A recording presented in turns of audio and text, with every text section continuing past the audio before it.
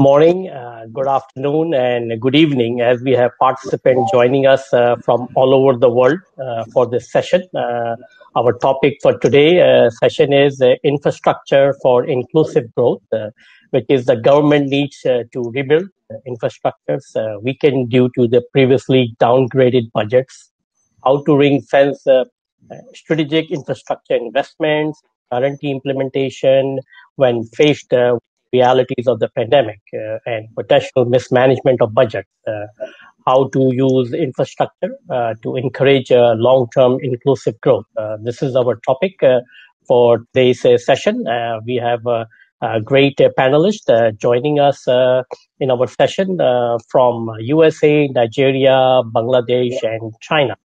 And I'd like to welcome all the speaker and panelists in this session. But to start the session, I'd like to introduce today's our speakers. First, Mr. Blessing Ayemhere from Nigeria, Managing Director for Umugini Pipeline Infrastructure Limited. He is operating in the midstream of the oil and gas sector in Nigeria. He is a certified performance coach, has more than 23 years working in the corporate environment. Mr. Blessing is passionate about entrepreneurship, strategy, coaching, life transformation, business startup initiative with relevant information. He is the president of Inspire Extra Empowerment Initiative, which is a non-for-profit organization focused on capacity development and leadership among youth and business executives, and also the convener of Greatness Possibility. He's an alumni of Harvard Business School. Blessing is also a graduate of banking and finance from the University of Benin City. He also holds a master's degree in international business management and also in strategic planning from the Edinburgh Business School. I'd like to welcome him into the panel. Before I go into the second speaker introduction, I'd like to give you, Mr. Blessing, for your opening remarks, please, now. Thank you so much, Tariq, and thank you. A pleasure meeting everyone, all panelists and participants today. It's a pleasure being here and joining us to discuss the issue of infrastructure for inclusive growth. Looking at where I come from in Africa and zeroing down to Nigeria as well, we know that most of the issues we have is the issue of poverty. And one of the ways we can elevate the standard of people is to provide the needed infrastructure. Government cannot solve poverty problem alone, but government can create the platform where business people, individuals can leverage, the infrastructure for growth. We hope that through these discussions today, we should be able to stimulate and challenge the government for inclusive growth and performance. Thank you. Thank you very much. Now I'd like to introduce our second panelist speaker, Mr. Bertrand Badre from USA. He's a CEO and founder of Blue, Like, and Orange Sustainable Capital. Previously, he was managing director of the World Bank and World Bank Group, chief financial officer. Prior to that, he was a group chief financial officer of Society Generale and other organizations, served as a member of the president Chirac diplomatic team as his deputy personal representative for Africa. He spent 7 years at Lazard in New York, London, and Paris as a managing director, where he co-led the restructuring of Eurotunnel. He started his career in Paris as an inspector, then deputy head of the auditing service of the French Ministry of Finance. Then he was served as the board of Canadian fintech Wealthsimple, and he is non-executive director of Getlink. Bernard also wrote books on the topic, Can Finance Save the World? Prefaced by Macron and Gordon Brown and translated in multiple languages. He's a regular speaker and a teacher of Georgetown, Johns Hopkins, Princeton, and Oxford. I welcome you in our session, and I'd like to request you to share your opening remarks now, please. Well, thank you. I'm based in the US, but I'm French. So I will repeat the obvious. It was true 10 years ago. It's even more true today. including in the US now, which is a very big surprise, a discussion on infrastructure in the US with the Biden infrastructure plan. I've been working on infrastructure for 20 years, and now there is a broad agreement that infrastructure is good on the demand side, it's good on the offer side, it's good on the structural reform side, and it's good on the fight against poverty. So one might argue that now is the time to do things, and I think that post-COVID, we will really move forward. There is money available. I mean, a year ago, nobody thought there was money left, but now everybody sees there is money everywhere. There is a big focus on ESG, impact, sustainability, etc. There is an ideological consensus, an ideological agreement that sustainability and inclusiveness is the right thing to do, even if we need to discuss inclusiveness, if we need to discuss the definition of sustainability. So I think the big issue today is no longer the money as a consensus. The issue is to make sure we have the right projects. So we need really to work and focus on that, on the preparation, on tools to foster public and private cooperation.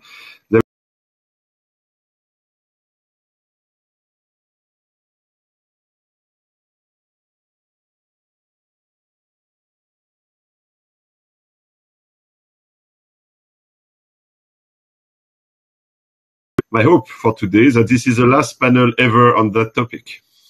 Okay, all right, okay, thank you very much. And now I'd like to introduce Mr. Erik Berglof. He's the inaugural chief economist at the Asian Infrastructure Investment Bank.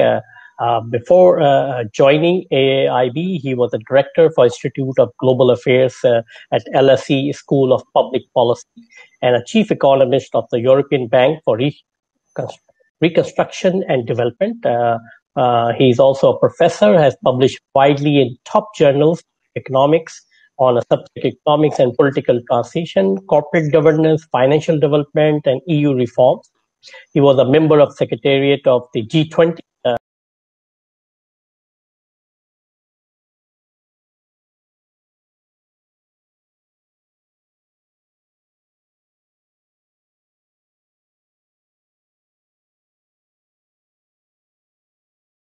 So I'd like to welcome you here, Mr. Erik, and I'd like to request you also to share your opening remarks, please. Yes, thank you very much. And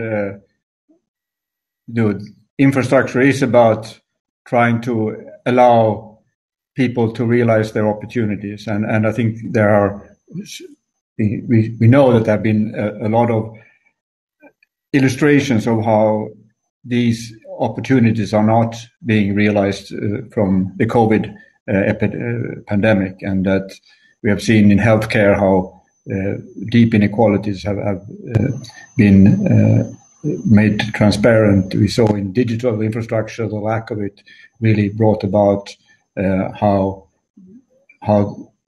fundamentally unequal some of these infrastructures work now. So we need to put a lot more emphasis on using infrastructure as a tool. And as Bertrand was saying, it's not so much about the availability of money, it's about structuring projects that really help us produce these qualities of opportunity. Thank you. Thank you very much. Now I'd like to move to USA. The next, our panelist, Mr. Jonathan Tower.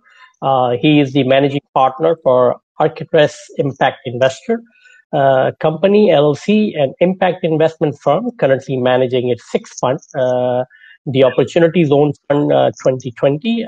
He invests in growth-oriented operating businesses and infrastructure with a heavy emphasis on underserved and underrepresented communities, based in Boston and founded in 2009, has partnered with the Kresge Foundation, Harvard Business School, of Professor Michael Porter's initiative for the competitive inner city, and multiple other foundations, federal and state government agency partners to make investments in opportunity zones and other under-served areas with aim of delivering market rate returns alongside the social impact. He's over 18 years of industry experience investing in private equity and private debt, including 3 intern chief executive officer roles in a private equity backed company He has invested and worked closely with the portfolio companies in manufacturing, technology, and service industry.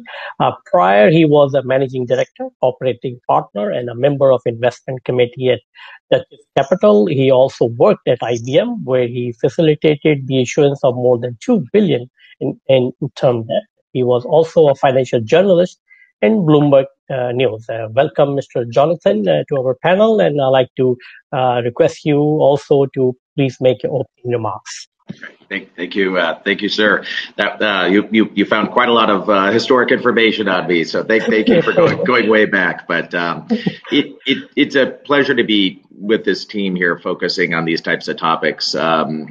I've been focused on addressing poverty issues for 11 years now, over 6 funds. We're a social impact investment fund. Arctaris Impact Investors looks at low-income communities around the country and builds coalitions to bring about actionable change. There's never been a time like today, not during the great financial crisis, not in my experience, where there was so much attention between private capital, government, and philanthropy to team together and make the exceptional happen.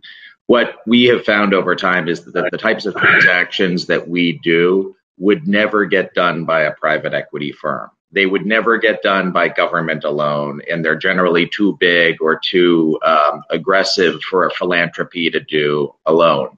So what we do is we pull together the private capital, which is our fund. We pull together the government support and then philanthropy to make exceptional things happen, like bringing broadband fiber to low-income communities that aren't on the map to get it anytime soon, or creating thousands of jobs in some of the most impoverished and most challenging cities in the United States. So that's our focus, and really looking forward to sharing views on how we can do our job better here today. So thank you. Thank you very much, Mr. Jonathan. Now, our next speaker and panelist is Mr. Rajeeb Samdani from Bangladesh. He's a director of Golden Harvest Group. He's a pioneer in the frozen food industry in Bangladesh. Under his leadership, the group has grown over the years and dominating the local market in the sector of IT, commodities, logistics, food processing, ice cream, frozen snacks, ready-to-eat products. Some of the most successful international joint ventures under the leadership include the joint venture with Nippon Express in Bangladesh and joint venture with the Jubilant Food Works in Bangladesh, which controls the Domino's Pizza. In 2019, his company also signed a joint venture agreement with IFC to form a cold chain Bangladesh Limited, which won the Logistic Deal of the Year from Council in USA. Welcome to our session, and I'd like to request you also to please make your opening remarks. Thank you, Mr. Tariq. Hello, everyone, and thank you for inviting me to this very interesting panel. And I'm from Bangladesh, and this year is a very special year for us because we just turned 50. And Bangladesh, actually, we got our independence in 1971. And then we moved in 1975, we moved to least developed country category. And Bangladesh was previously known for flood, natural disasters. People also called us bottomless basket. But in last 10 years, Bangladesh has seen a massive change. The country has been growing between 6 to 8% from year on year over a decade. And all this was possible because of the infrastructure development our country has gone through. And this year, I'm also happy to say that Bangladesh has moved to the developing country. And I think our target is by 2031, Bangladesh wants to move to middle income group country, by 2041 to a developed country, and targeting those Bangladesh and private sector together, actually investing in the infrastructure sector. Government is also motivating the foreign investors to come. So there are a lot of exciting things happening in Bangladesh today. And that is where actually, last 10 years, everything has changed for us. And 2019, actually, because of all this development and all these investments in our different sectors, Bangladesh also became, in 2019, our growth rate was highest in Asia. So looking forward to discussing further with this very interesting panel. Thank you again. Thanks. Thank you. Thank you very much. Lastly, let me introduce myself. I am Tariq Nizami, the founder and CEO of a CEO Club Network Worldwide, which is the largest business networking club in the world with more than 3 decades, having presence in around 100 countries with CEOs and high executive members worldwide. And I'm managing for more than 36 years, heading a US-based international CEO Club holding company, which has interest in real estate, cryptocurrency, entertainment, healthcare, education, IT, other industries. I have received more than 32 international awards, including United States Presidential Medal in 1989 and also Dubai Quality Award from the Vice President and Prime Minister of Dubai and UAE that presented to us. Lastly, I was also appointed Vice Chairman for United Nations Disaster Risk Reduction, UNDRR, for Arab region, and I am also the Executive Director and shareholder for Hollywood Studios International in USA.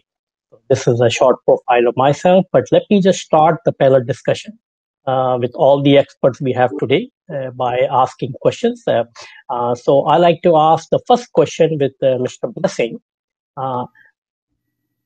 Does the government appreciate the extent of the trust deficit between her and the people they govern or lead? Can you share your thoughts on that? Thank you very much. I think that's a big issue that needs serious attention. It's like what we have is the government and the people without having a meeting point. The government is supposed to govern the people, and for the government to govern the people effectively, there should be understanding. There should be congruence between what the government is doing and what the people expect. Unfortunately, in the Africa continent where I belong, I don't think that currently exists. I think what we have is a government that is running, thinking that they are doing what they are supposed to do or what they know best, and the people that are expecting so much from the government.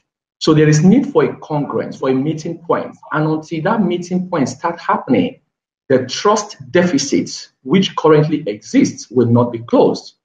Right now, the people don't trust the government because they don't think the government is serving them. And for the government to earn the trust of the people, they have to ask the right questions. What do the people need? How do we provide what the people need? How do we collaborate on what we cannot provide? Until that is done, there's going to be a growing trust issue between the government and the people. I see. All right. Okay. Yes, definitely Africa is a very different market. There's a lot of things are happening. Next question, I will move to Mr. Bertrand. The question to you is, are public institutions seriously open to mobilize the private sector? Well, I wish. I think there have been a lot of talk about this mobilization of private money, and I've heard that for 20 years. And I don't want to say that nothing is happening. I mean, there are things happening, but we really need to move to the next stage. We really need to make this a central focus on all public institutions. I mean, the needs are gigantic. Public institutions, whatever you think, are still pretty small in relative size. They should concentrate their forces where nobody can replace them, as has been said by other speakers, really helping on the preparation, mobilizing grant money, etc. But again, as I said, today we have a lot of money available in the private sector, searching for yield, searching for ESG. So if we don't change our approach and methodology today, we will never do it. So I think now is really the time to really shift the needle for real. And that's absolutely crucial. And I mean, there are two enemies today in the system. The first is more of the same. So we continue post-COVID the way we did before, and that's not going to work. And the second enemy is not invented here, where people are incapable of moving to ideas brought somewhere else. So I think now we really need to move to a different place. Never have been the circumstances so favorable. Never. So if we don't do it now, we have a big problem. I see. All right. Okay, now we will move to Mr. Erik, who's the chief economist in Asia Infrastructure Investment Bank in China. My question to you is that what role can infrastructure investment play in the recovery from the pandemic?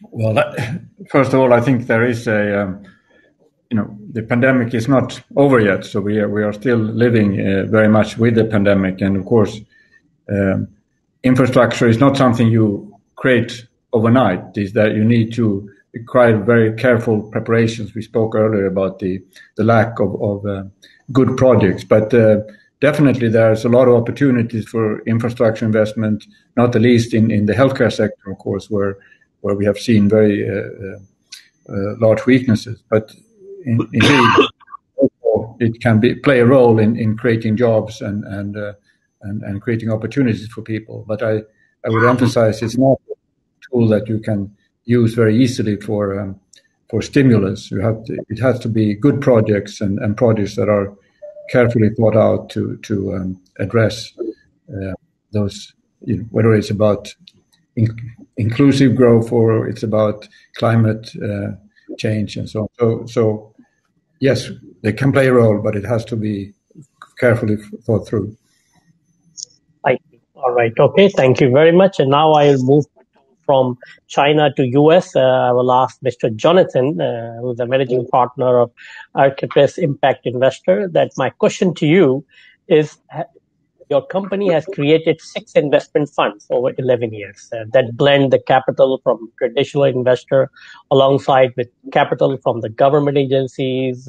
And what are some of the key learning from these funds that you could be applicable to the government agencies who are looking to attract capital to fund the most important project in their communities? So a very long question, so I expect a long answer then.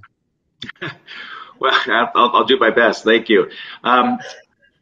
When we started in this process, we were in a financial crisis that was not quite as severe as today. It was 11 years ago. We were going through the GFC, and clearly there were additional tools needed to address these types of systemic challenges and poverty and social determinants of health that have crumbled, unfortunately, over the past decade.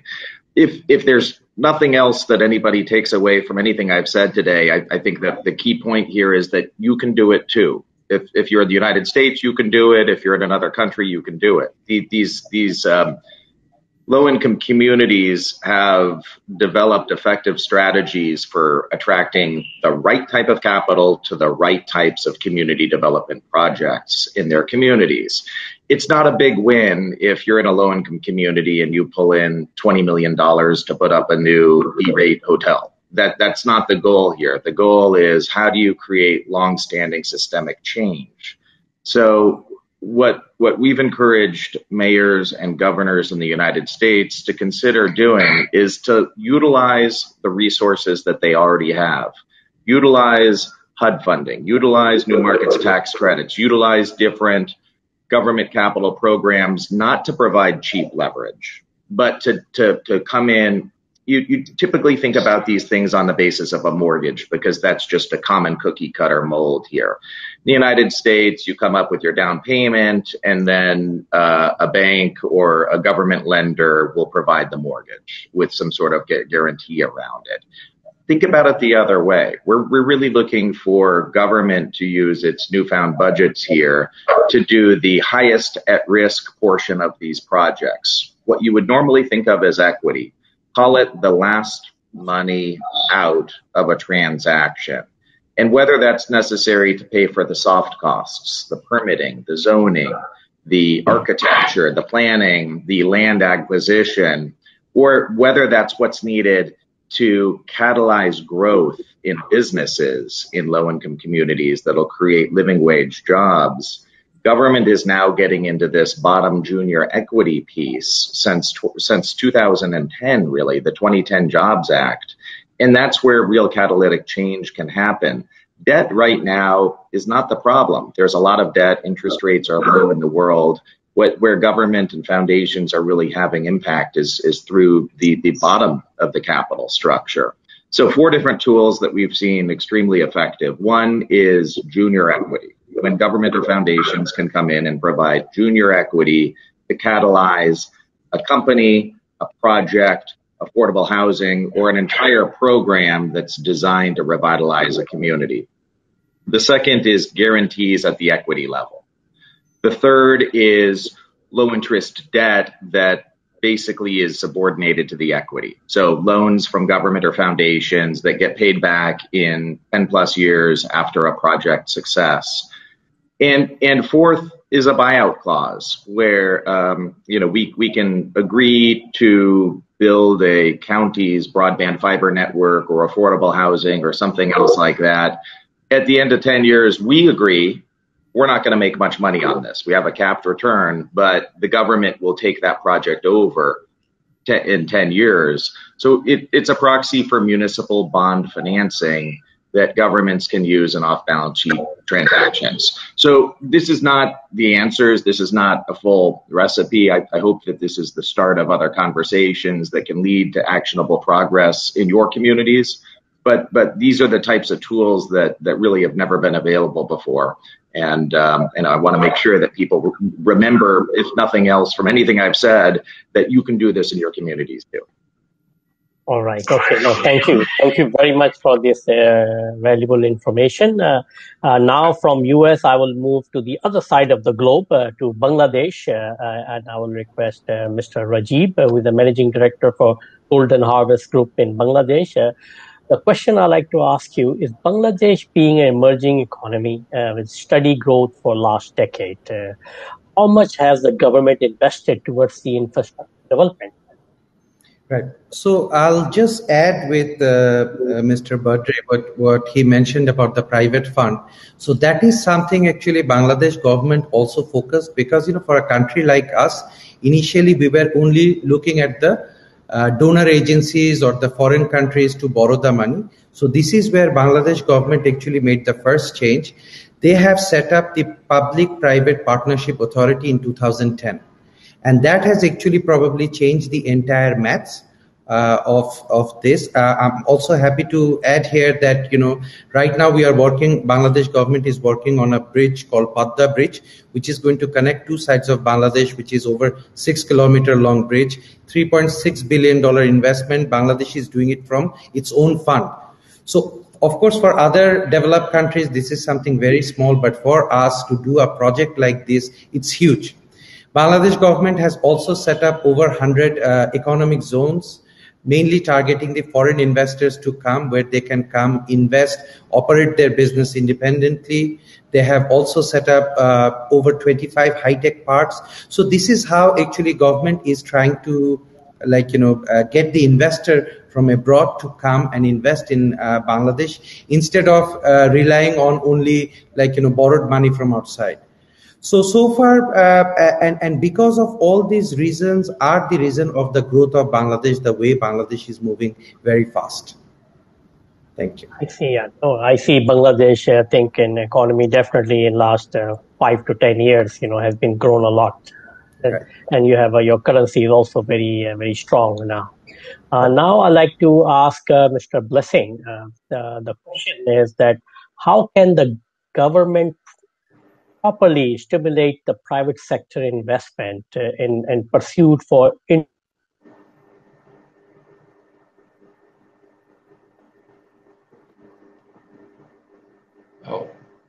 We lost you, Tariq. I think we lost you for a few seconds.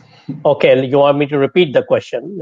Please, yeah. Okay, how can the government properly stimulate private sector investment in pursuit for the infrastructural development in Africa? Okay, thank you so much. I think the speakers here today have made mention of the fact that what we need to do is what everybody needs to be participants of. Jonathan mentioned that. And we need all to come together. But we can't do it if we don't have leadership. So it starts from the leader. And here we talk about the government leading, the conversation, leading the drive for this infrastructural development inclusively. Now, and there are a few things that are missing. One of them is the fact that government have to, first of all, define what these infrastructural gaps are, right? Sit down and say, let us identify holistically what are the infrastructural gaps. And now, to do that, the government also have to come to say, what do we want to achieve in terms of empowering our people, creating opportunity, enabling businesses, and ensuring that the disposable income of the population is not elevated. So first of all, define and identify that gap. The second thing is to develop an inclusive framework. How, now that we know what these gaps are, how do we meet this, shortfall, and that is one of the things that, unfortunately, we have a lot of policies. What we don't have is action, commitment to those policies. We also have to come to a point where we have continuous governance, not fragmented governance, when every new government that attained power starts afresh, as if there was never government, as if there was nothing at all on ground. And what we do with that is we waste resources. We are not able to empower the people and sustain development. We also need a situation whereby we reduce government or public dominance, in terms of infrastructure development. Government alone cannot do this, right? Government has a role. Government have to identify partners with private sector, look at other organizations that can team up so that we can come. So it's a collaborative effort. Government have to do that. I will pull back a little bit and say the first thing that we need is that the government needs to be trusted. Trusted by her people, trusted by the business community, trusted by the international community. When that trust is there, you have foreign investment coming in. People are able to come to the country, invest, because they know that there will not be policy somersaults like we currently have. So you know that the foreign exchange policy is intact. The people know that, though we don't have it today, in the next 5 years, in the next 10 years, because we trust the government, together we can develop a sustainable infrastructure system. I will stop there for now, not to take all the time. Yeah. Okay, no, thank you. Thank you very much for giving us the input from how things are happening in Nigeria. Now, my next question to Mr. Bertrand, who is the Chief Executive Officer for Blue Like and Orange Sustainable Capital in USA. My question to you is finance really or even a problem? No, as I said, there was a famous saying in France in the 19th century, where a minister of finance said, if you do good politics, I will find you good money. And this is still the case today. Again, there's never been so much money available as of today. There was already a lot a year ago, but now with the COVID, the taps have been open in a number of countries. People are searching for yields with very low interest rates. They are willing to do different things. You need to provide them, as many in this panel have said, with the appropriate tools, appropriate projects. With my fund, I'm investing in Latin America. A financial problem per se. We have the resources. We know that there are needs. And so, as many have said today, you mentioned this in particular in Bangladesh and Africa, in the US actually, and I'm pretty sure Erik can see that all over the continent in Asia. If you find the right projects, you will be able to find money. That's where we should concentrate our efforts. That's really the heart. We've been discussing that for many, many years. My only concern with the US, so it might be good for Jonathan, but is that with the Biden plan, the US will suck a lot of this money into the US outside of the rest of the world. So that might be an issue for the rest of the world. But besides that, I don't see any real issue on the finance side. Oh, okay. Well, thank you very much. Now I will move to Mr. Erik, who is the Chief Economist of Asia Infrastructure Investment Bank in China. My question to you, what is the role of private sector in meeting the infrastructure needs, and what can be done in encourage more private sector investment in infrastructure? Yes, as has been said, I think it is not so much about getting additional finance, but there is a role for private sector for sure, and there's a role for private sector in helping to structure projects to get them bankable. The private sector brings in a lot of skills and energy experience, and that's important, and they can also help structure investments that will be sustainable over time. But there are, of course, also concerns about private sector involvement in some area. For example, in healthcare, there are many issues. There are success stories, but there are also many traps to be mindful of. So the private sector has a role, but it's not so much about money. It's about skills and experience. That's right. Private sector definitely have to play a very key role in their own areas. But they definitely need the government support and a good environment to do that. Thank you very much. Now I'd like to ask Mr. Jonathan, who is the managing partner for Arctaris Impact Investment Company in USA. My question is, what is it necessary to commingle public, private, and philanthropic capital into a single fund? Thank you, Mr. Tariq, and thank you, Mr. Bertrand, as well. Clearly, a lot of investments can be made with private capital alone. There's a thriving public equity market, there's a thriving private equity market, and most of that capital is diverted into transactions that seek to make the highest returns with the least risk. We have a fairly efficient financial market.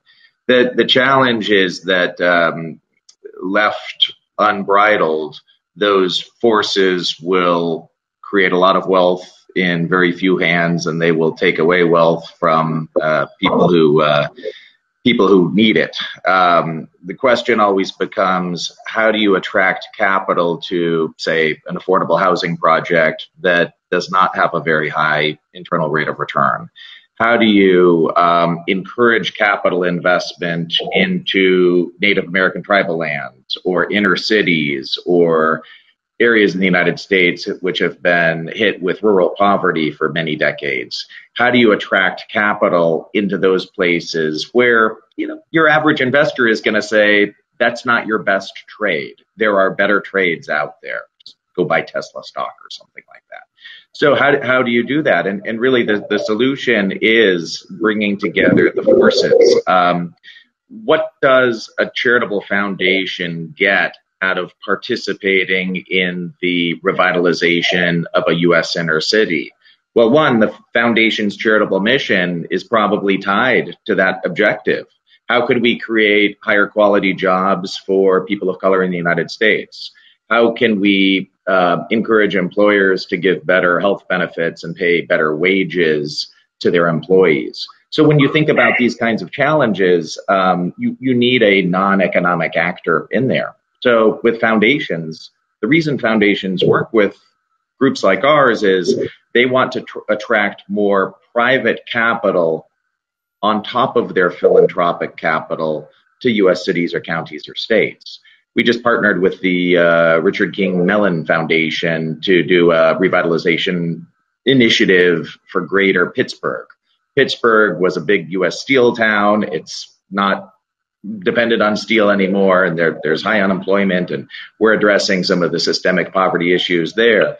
The foundation put in 20% of the capital. We put in 80% of the capital. And even though we were 80% relative to their 20% was more important than our 80% because the foundation agreed to be the last money out of the fund. The fund makes returns, pays out the private investors first, and then there's that 20% buffer at the end. So we call this blended financing in the world of impact investing. Blended financing, where you're pulling together private capital, public capital, and philanthropy, all into one unit, it just allows you to do certain things that you couldn't do otherwise. Think of a stool. You've got 3 legs for a reason. Each one of them depends on the other ones. You take one leg out, it doesn't work as well. But if you can balance that stool with public, private, and philanthropy together, exceptional things can happen. Right. Thank you very much. And now my question next, Mr. Rajeeb.